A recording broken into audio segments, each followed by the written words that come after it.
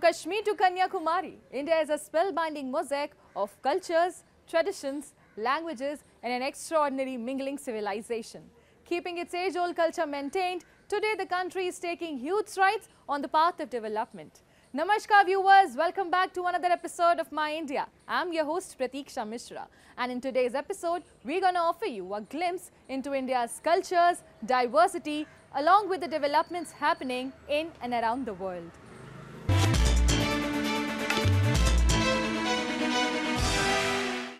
The temple town of Ayodhya in India's Uttar Pradesh is beaming with anticipation as it prepares for the historic consecration of its grand Ram temple. The city is bustling with activity as the workers finalize the magnificent pink sandstone and marble structure to welcome the world to witness this religious extravaganza, bringing all the communities under one roof. Let's take a look.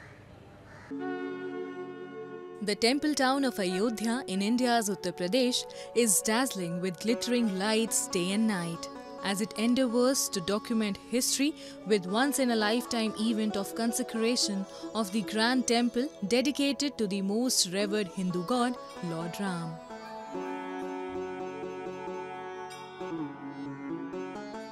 The temple town is buzzing with life as the preparation work accelerates ahead of the sacred ceremony on the 22nd of January this year. More than 4,500 workers are labouring round the clock to give finishing touches to the gigantic temple of Lord Ram, which is being carved with pink sandstone and white marble. In this spirit, to provide ease of travel for the devotees to the birthplace of Lord Ram, the Indian government also inaugurated an international airport named after Maharishi Valmiki, celebrating Indian poet and author of the Hindu epic text Ramayana, which chronicles the tale of Lord Ram.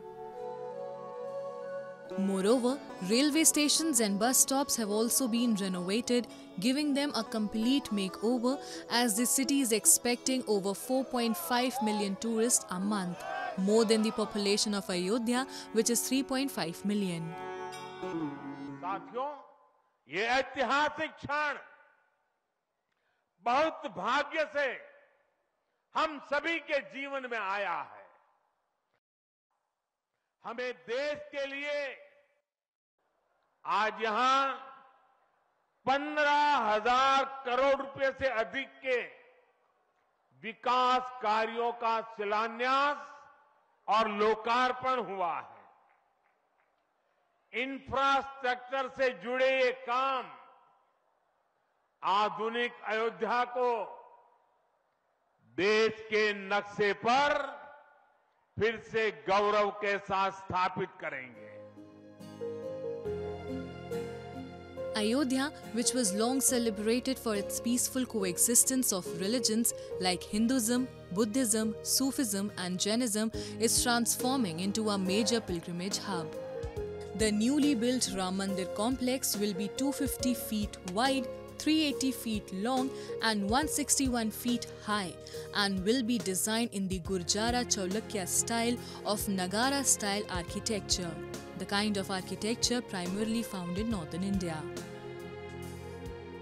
The state government is pulling out all the stops for the success of the temple, as every material being used, from design to drawing, has been done at IIT Chennai, and the structure is anticipated to have a lifespan of over 1,000 years. For the success of the most awaited ceremony, Sri Ram Janmabhoomi Tirth Kshetra Trust and many others across the country are working round the clock for the hospitality, such as food and accommodation of the devotees.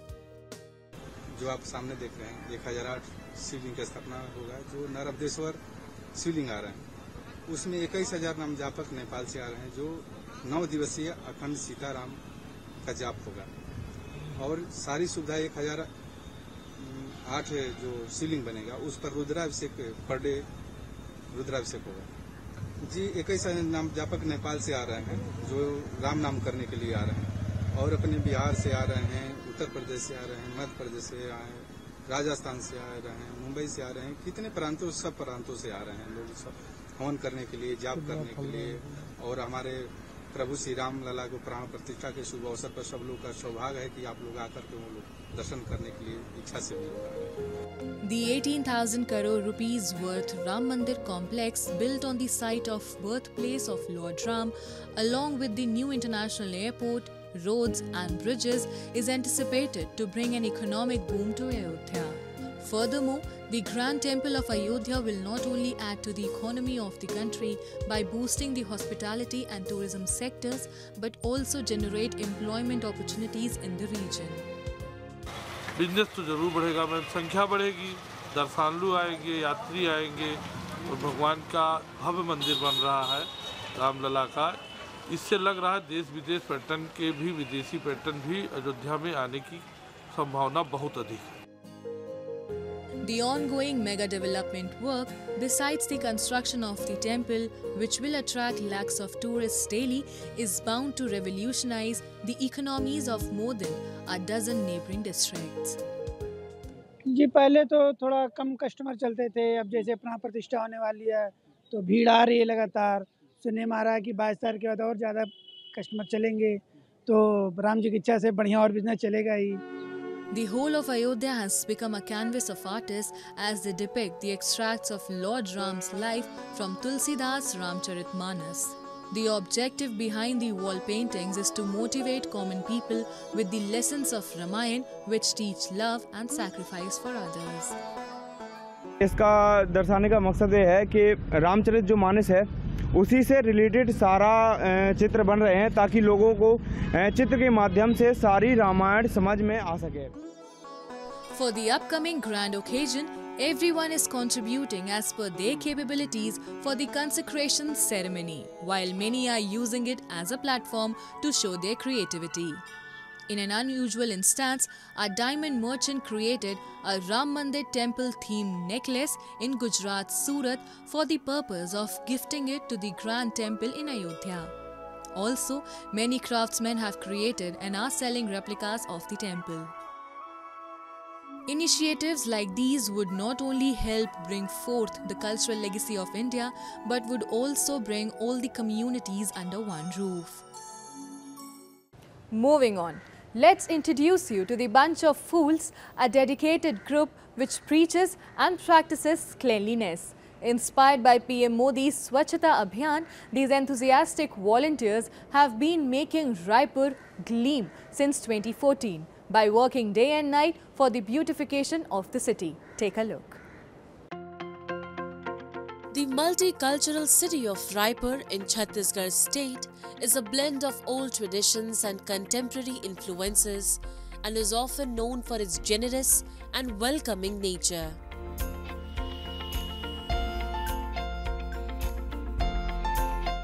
With that, Raipur is considered the cleanest city in Chhattisgarh as it secured the 16th position among 47 cities in India with a population of over 10 lakhs in the 2023 National Clean Air Survey. The city has always shown enthusiasm for cleanliness and has welcomed cleanliness drives by government and non-government organizations conducted on a regular basis. Keeping the spirit, the Bunch of Fools, that's what they call themselves, are working towards the beautification of the city along with cleanliness.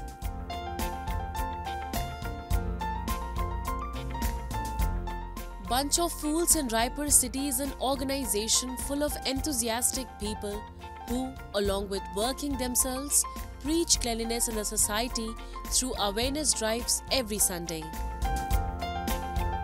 Inspired by Swachh Bharat Abhiyan or the cleanliness movement of Prime Minister Narendra Modi, the organization started its journey in November 2014 to make the city clean.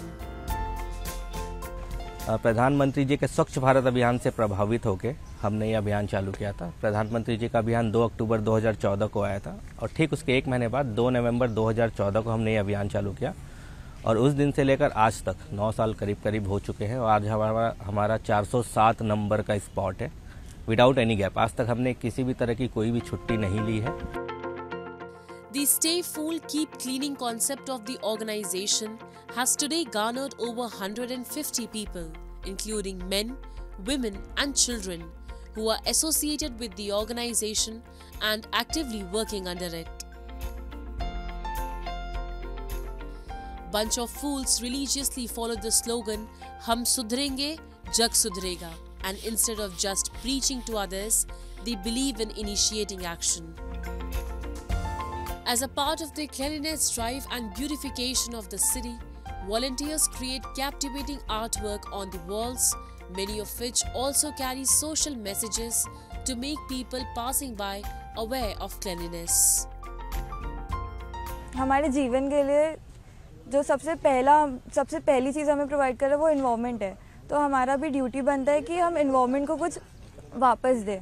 Cleaning drive करते हैं तो बहुत सारी जगह से कचरे उठाते हैं ज़्यादातर, और बहुत जगह पे हम वॉल पेंटिंग्स भी करते हैं।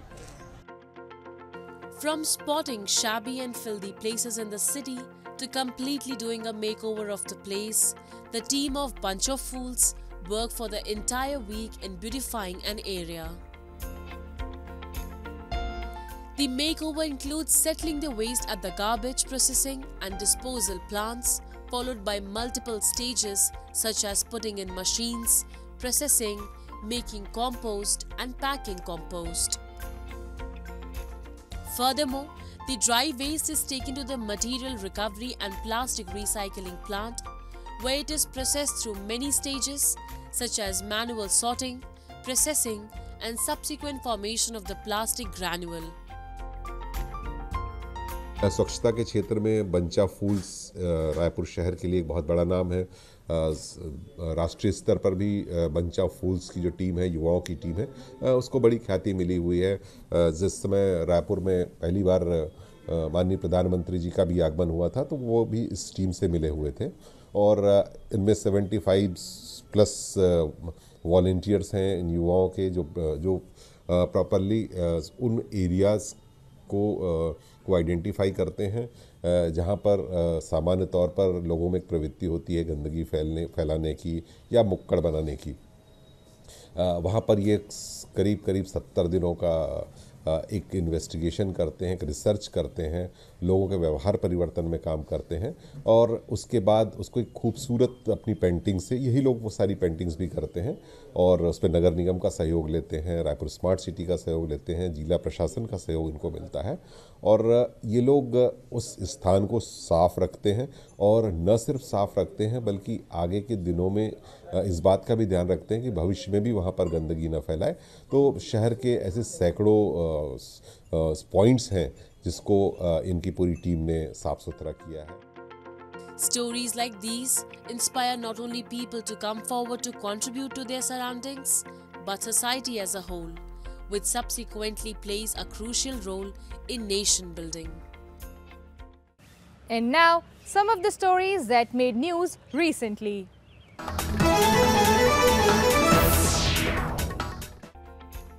Kites colored the skies in Western India during the week-long International Kite Festival in Ahmedabad. पूरे विश्व में प्रचलित करना चाहते हैं हिंदू धर्म को, तो सनातन धर्म को प्रचलित करने के लिए हमने ये पूरा काइट डेवलप किया है, जिसमें राम भगवान की प्रतिमा है और अपना अयोध्या का जो मंदिर बन रहा है उनकी पूरी छवि है। The festival comes ahead of the Indian Harvest Festival of Makar Sankranti, which takes place on January 14. More than 150 participants from over 70 countries took part in the festival.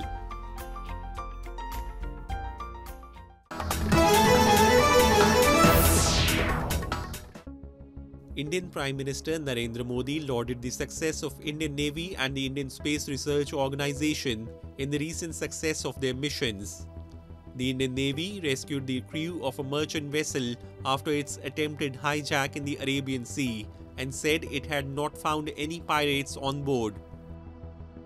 An Indian Navy warship intercepted the Liberian-flagged MV Leela Norfolk bulk carrier less than a day after it received a report that the vessel had been hijacked about 460 nautical miles off Somalia. India's Aditya L1 satellite covered approximately 1.5 million kilometers over the span of 4 months, just a fraction of the Earth-Sun distance of 150 million kilometers. Launched on September 2, the spacecraft positioned itself at Lagrange point 1, from where it will undertake a comprehensive study of the Sun, focusing on the solar corona and its influence on space weather. The Lagrange point where the satellite is stationed benefits from gravitational forces that allow objects to remain relatively stationary, reducing fuel consumption for the spacecraft.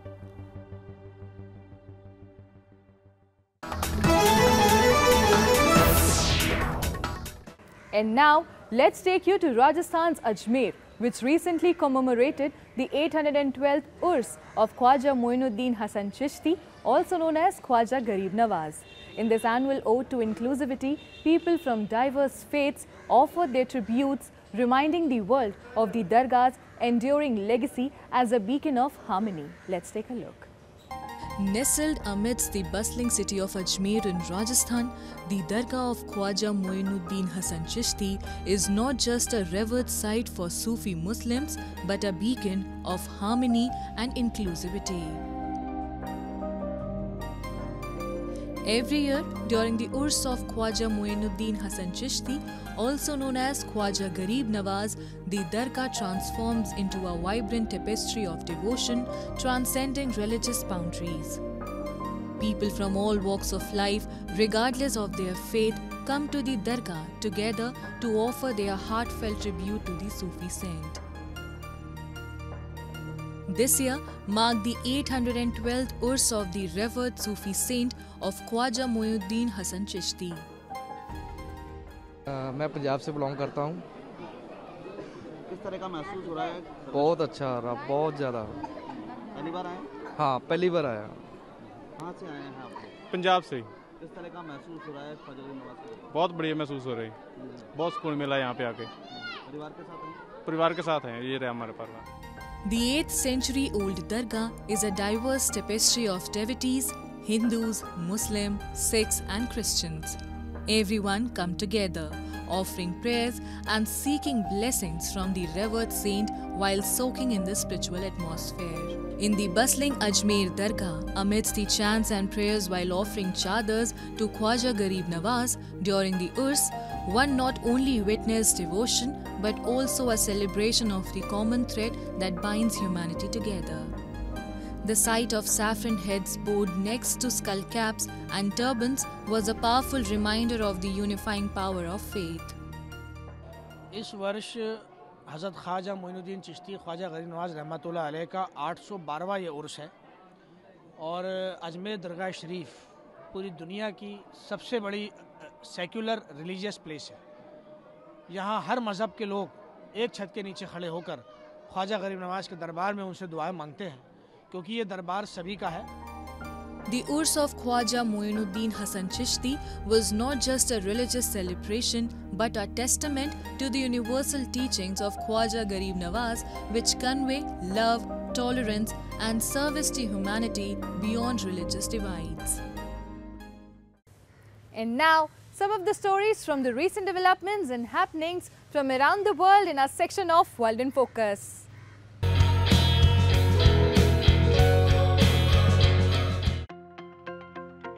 The Reconstruction Agency organized Japanese language composition contest for foreigners with a Fukushima theme to hasten the recognition of Fukushima's recovery. It invited the top 9 winners to Fukushima and nominated them. It seeks to increase understanding of the current Fukushima. 今後学習されている外国人の皆さんに、福島をテーマとした作文を書いていただきますことをきっかけとして、福島の現在の東日本大震災からの復興の様子であるとか、食とか自然とか、魅力がいっぱいございますので、さらに理解をしていただいて、風評の払拭につなげてまいりたいということで開催したものです。31の国地域から878名の方にご応募いただいております。They visited Memorial Museum of Great Earthquake. The area was affected by 16.5 meters high tsunami in 2011. A museum was also constructed in the damaged area.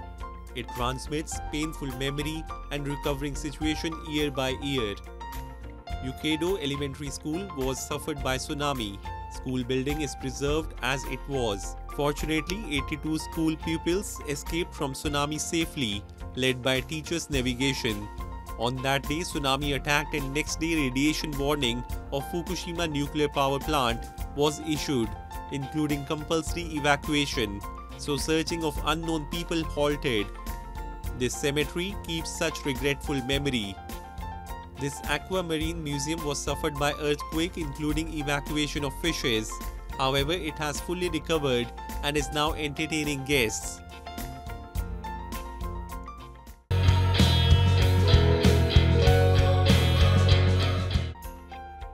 J Village was established in 1997 as a hallowed haven of support. This field was used for parking for reconstruction workers following the great earthquake.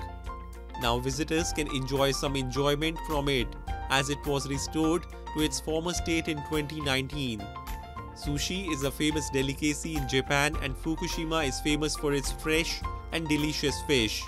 Foreign visitors learned how to make sushi from the sushi master.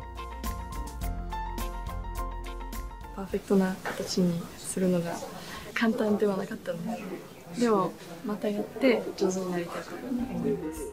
To satisfy foreign visitors' curiosity, Reconstruction Agency invited them to grill fish party. It is traditional grill to Scotch seafood. Of course, it is the first experience for them. Foreigners' concerns were successfully gathered by the Global Composition Contest. Moreover, they gained extensive knowledge and gratifying experience in Fukushima. It will make the world tie and Fukushima stronger.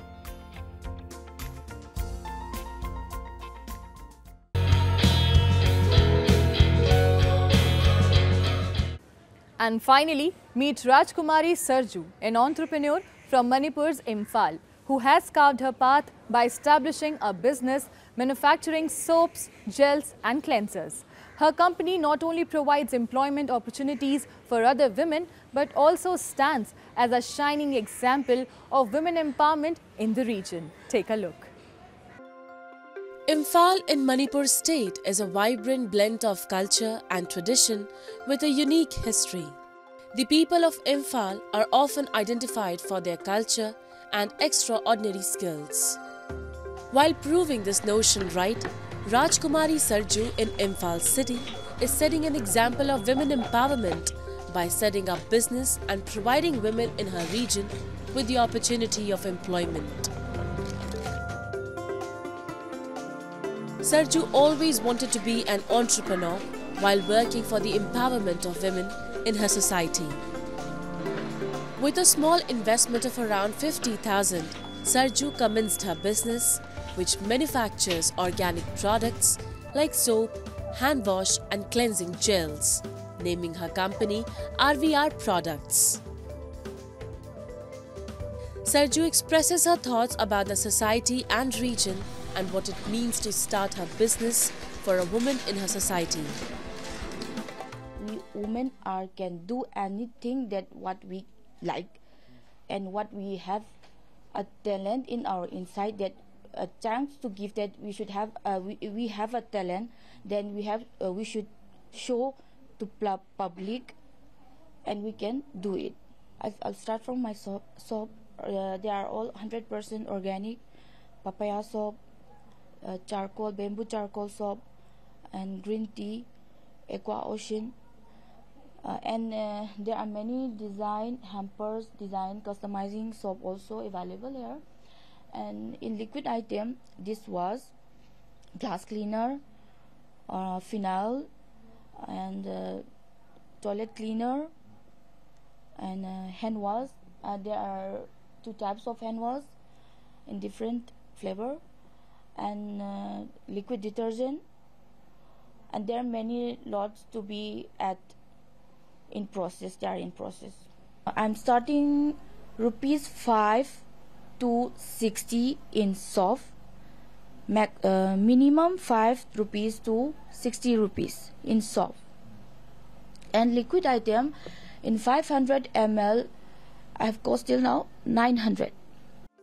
The Manipuri entrepreneur pursued a 24-day course from the Craft Tree Academy in India's capital city, New Delhi, and later started her own business with the help of her family implementing her learning into the startup. Today, she manufactures and sells products like dishwashers, hand wash, glass cleaners, soaps in different varieties such as charcoal, lemon and papaya, and gels under RVR products. I feel it's very delightful that I can spend here with my sister, colleagues, and we are working here very happily. And after that, we went home and then we stay with our family again. Just like that, we spend our time like this. So I'm very grateful to be here, that unlike other unemployed women in our society. These stories are like fireflies for women with dreams. They go beyond merely motivating women and encourage a society as a whole to embrace equality and mutual respect. And that's all we have for you this week. I'm your host Pratiksha Mishra, and it's a goodbye from the entire production team.